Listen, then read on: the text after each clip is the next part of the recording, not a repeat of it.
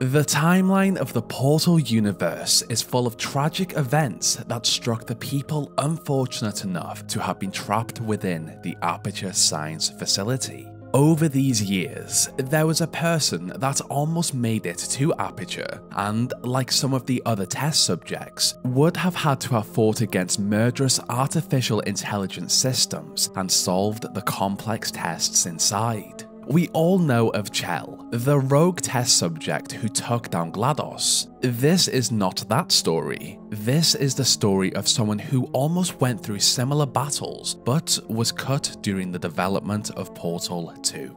Who was this person? What did she overcome? And most importantly, what legacy did she leave? Here, we explore the lore and story behind the cut character of Mel in the Portal series.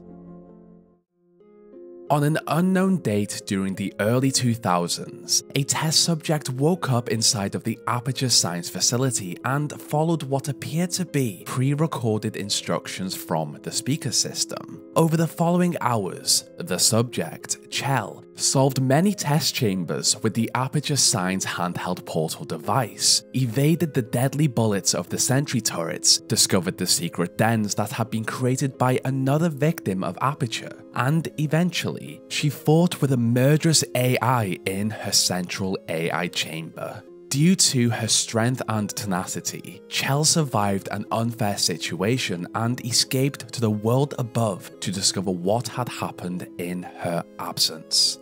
Aperture had once been one of the leading science facilities on the planet before its fall, but it still had many dark secrets and stories to be uncovered. One of these occurred 20 years before, when a different test subject, Mel, began her testing cycle. In this earlier era of Aperture, the company developed sophisticated and advanced technology under the instructions of their CEO, Cave Johnson. He simply said what he wanted to invent, and his science team got to work to make it a reality. This was a completely different Aperture science to the one Chell had encountered. This was a time before portals or GLaDOS. One day, Mel woke up on a small tropical island. It had a dock, tables, and a hammock between two palm trees to enjoy the hot weather and stunning blue ocean that spanned as far as the eyes could see. This calming place was all hers. However, something was off. Her blonde hair was tied back and she wore a light blue jumpsuit with Aperture's logo on it. Curious about her relaxing environment, Mel made her way to the dock, and it was here she realized that not everything was as it seemed.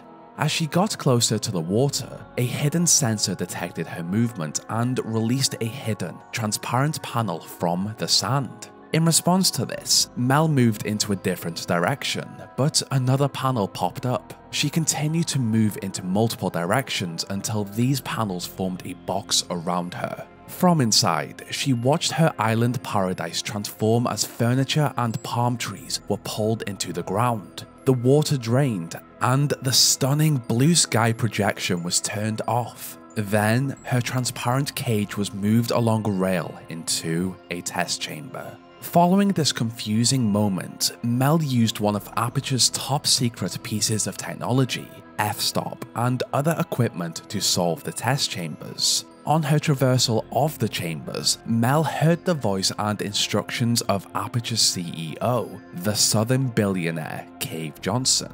Behind the scenes, Aperture had broken countless health and safety regulations, but they still attempted to appear as if they followed them. To do this, they developed a robot to explain the legal and ethical rules of each chamber. Her official name was the Gyroscopic Liability Absolver and Disk Operating System, GLaDOS to be short, but to Cave, she went by the name of Betty. Each time Cave explained a chamber, Betty, the rolling lampshade with a personality core for a head, rattled off the relevant legal and liability clauses. On her path through the testing cycle, Mel discovered and spoke with the many robots of Aperture that worked behind the scenes and kept the facility running. Surprisingly, these robots were pretty much sentient and disliked the way Cave Johnson treated them. Mel eventually agreed to help the robots in their uprising against the evil CEO of Aperture as she fought her way through advanced transforming environments. As of now, it is unknown how this story would have ended or if it even had an end. So why was this storyline cut? This version of the game was called F-Stop Portal. As this was set in the 1980s, 20 years before Portal 1, Valve had to remove Portals and GLaDOS. In their place, they had to create a new story, a new antagonist, and a new interesting method to solve Aperture's test chambers. We know this method went by the name of F-Stop, and still, even now, Valve are super secretive about what this element of the game actually was. From what we can tell, it would have been along the lines of taking pictures in the game, and then using these images to create in-game objects to solve the chambers. The team felt great about this concept of Mel as the new protagonist and her involvement in a robot uprising. Unfortunately, when the team were given feedback, they were told it was a lot of things, but it wasn't Portal 2. And as a result, this is where this version of Mel's story was cut. In another attempt to portray Mel as the protagonist of Portal 2, deep underground in the Aperture Science long-term relaxation vault in the future, Mel woke up and looked at herself in the mirror on the wall. She did not know how long she had been asleep for, but a lot had happened during her long sleep. Unknown to her, Aperture had fallen twice. The first time had been after GLaDOS had taken over the facility with neurotoxin, and the second occurred as a result of Chell's fight with the murderous AI and subsequent escape from the facility. As Mel explored Aperture, she saw how nature had begun to take back the facility. It had been a while. On her path, she made use of a portal gun and used it to help her get past obstacles in the hopes she could find an exit. Unfortunately, Mel came up against the remains of GLaDOS and accidentally reactivated her. As a result of this activation, GLaDOS placed Mel onto a new testing track to test the portal gun. Not a lot more is known about this version of Mel as the protagonist of Portal 2. The story of a new test subject in Aperture, unaware of anything, once again had great potential. Sadly, the playtesters were disappointed that when they eventually met GLaDOS again after all of this time, she did not recognize them. GLaDOS knew them as Chell, not Mel. During the events of Portal 1, the game not only focused on the completion of the test chambers, but also the tumultuous relationship between Chell and GLaDOS. This in turn had formed a bond between the player and the robot, which led to the disappointment when GLaDOS did not recognize or even reference that they had killed her in the previous game. Due to this, Mel was removed completely as the main protagonist of the story, and the ending of Portal 1 was retconned to allow Chell to return as the protagonist of Portal 2.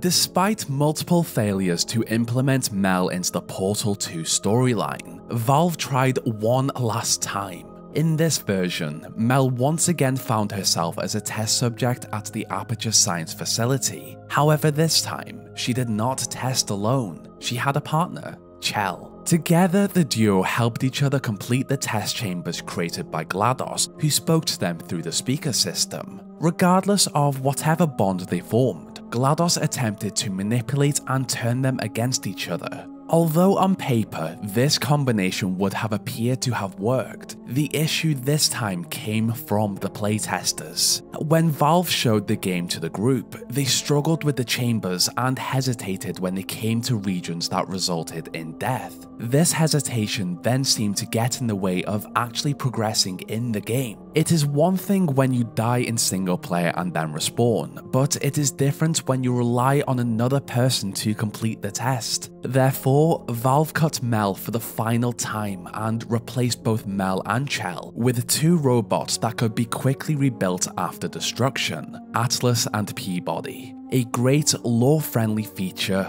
for the game.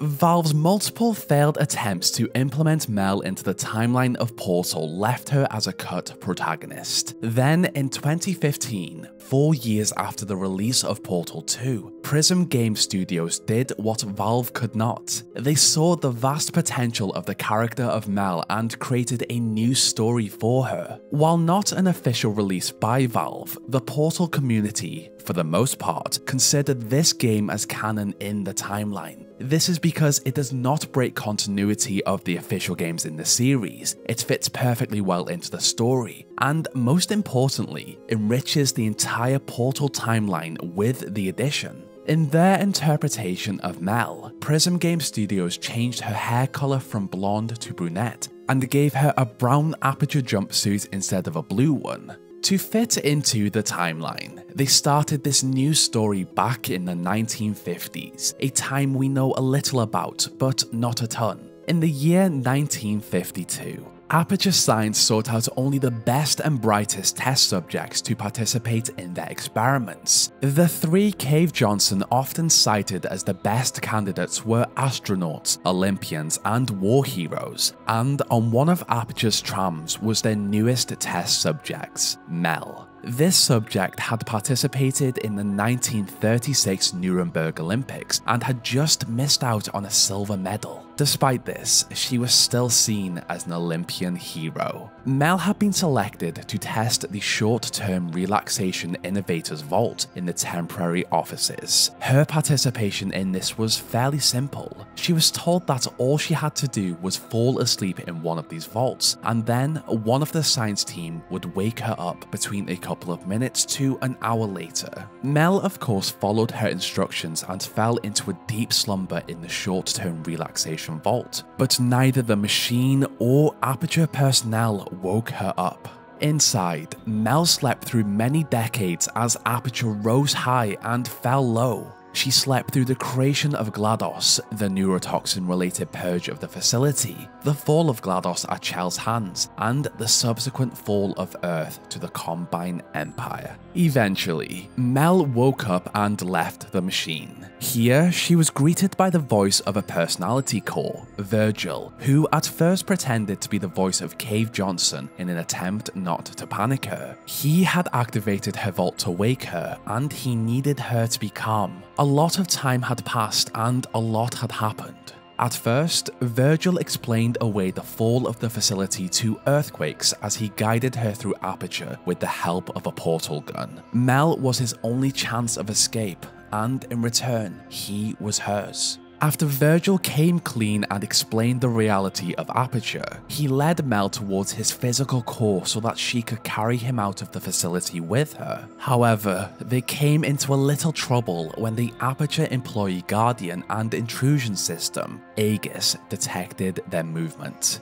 This system knew what GLaDOS had done to the facility and was aware of how dangerous she could be if she was ever reactivated. So it began to flood regions of the facility with goo in the hopes it could destroy her completely. Unfortunately, the detection of Mel and Virgil distracted it. Over the following hours, Aegis flooded the regions it believed these intruders to be with dangerous goo. The machine was only doing its job and wanted to protect Aperture and its employees from further danger, but Virgil determined that the only way he and Mel would be able to escape alive was if they shut Aegis down. Through instructions from Virgil, problem-solving skills, and the ability to evade the dangers Aegis put in their way, Mel arrived in Aegis's chamber, fought its defenses, and shut it down. This action saved the enrichment center from the goo, and as a result, stopped the destruction of GLaDOS. On a positive note, Aegis did manage to send through a final action before it powered down completely. It woke up a test subject in long-term relaxation. Without the dangers and interference of Aegis, Virgil called an elevator for Mel to leave. Without the need of her portal gun, Mel incinerated the device and entered her lift to freedom. Virgil and Mel had been through so much together in such a short amount of time, but although he had activated her short-term relaxation vault so that she could help him escape, he ultimately ended up staying in Aperture as Mel rode the elevator to the surface. On her way up, Mel saw just how far the facility had fallen since she had arrived countless years before. Then, as the doors opened to the surface, she discovered that not only Aperture had fallen, but so had the planet. Buildings had collapsed and plant life had taken over. Something terrible had happened, and without Virgil, she was alone.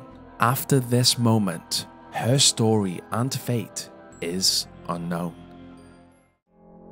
Many versions of Mel with different stories were created during the development of Portal 2, but were eventually cut. Despite the fact that Mel never made it into an official Valve Portal game, her legacy and potential resulted in something great: Portal Stories Mel. In my opinion, the best Portal fan game created. The game is not official canon to the Portal series, but it is as close to a Portal 3 as we are ever going to get. The game feels like a Portal game, the humor is there, and it fits perfectly into the Portal timeline. For a cut protagonist that existed for such a short amount of time in Portal 2's development, Mel became an icon in the Portal community. This is why we love Valve games. Each character, big or small, has the potential to become something incredible when the fandom gets their hands on it. With the introduction of the multiverse in the Portal 2 DLC, the Perpetual Testing Initiative, the multiverse theory means that anything that can exist has or will happen just in another universe. Therefore, while Mel's journey did not happen in the main universe, it did in another, every version of them. So she did fight against Cave Johnson during the Aperture robot uprising.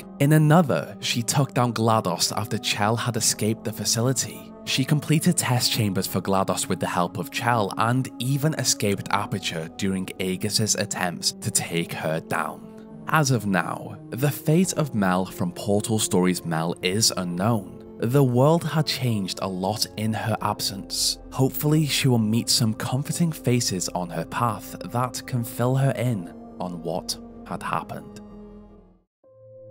This is very different to the types of videos I normally make. Typically, I take a look at canon topics, beta content, timelines, and ARGs. However, Mel is incredibly important to the Portal community, and genuinely did leave a huge legacy and impact. Although not made by Valve, I like to think that Portal Stories Mel actually happened in the timeline. That is my headcanon anyway. Valve have also stated, in so many words, that canonicity does not exist, and it is up to the player what they deem to be canon. It is interesting to see what could have been in the Portal series. Even now, I am hopeful for another Portal game, but I know how unlikely it is. With all of their properties and how vast their universes are, Valve are sitting on a goldmine of stories they could tell. Aperture runs deep, and there are still a ton of characters, events, and eras to explore. Doug Ratman's awful experience in Aperture, the creation of the Borealis, and what happened to the science team on board when it disappeared. Maybe the experience of a scientist forced to test by GLaDOS during the purge of the facility. Tests that even we do not know about yet with advanced technology. Those are just a few that came to my head. There are so many. Ultimately, Mel's story has been told pretty perfectly through Portal Stories Mel. I am happy for that to be her story. For those who have not played it, there is a link to the game in the description, or you could just search for it on Steam. It is also free.